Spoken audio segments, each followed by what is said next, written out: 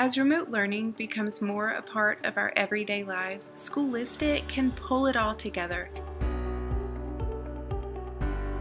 SchoolListIt is a place to put a to-do list tied to a date, build lessons, and check them off when you're done. If you're working with a school or private school or a public school and they're using learning apps like Google Classroom, you can just put in the title of what they're supposed to do, and then that title to-do item is just going to link out to the Google Classroom assignment that the child needs to do. So what's great is that after this data gets entered, and it can either be pulled in via API given the school's permission, or it can be entered by the parents or entered by the teachers, but once it's in there, each child gets an individual learning plan for each day, and they can check it off as they go.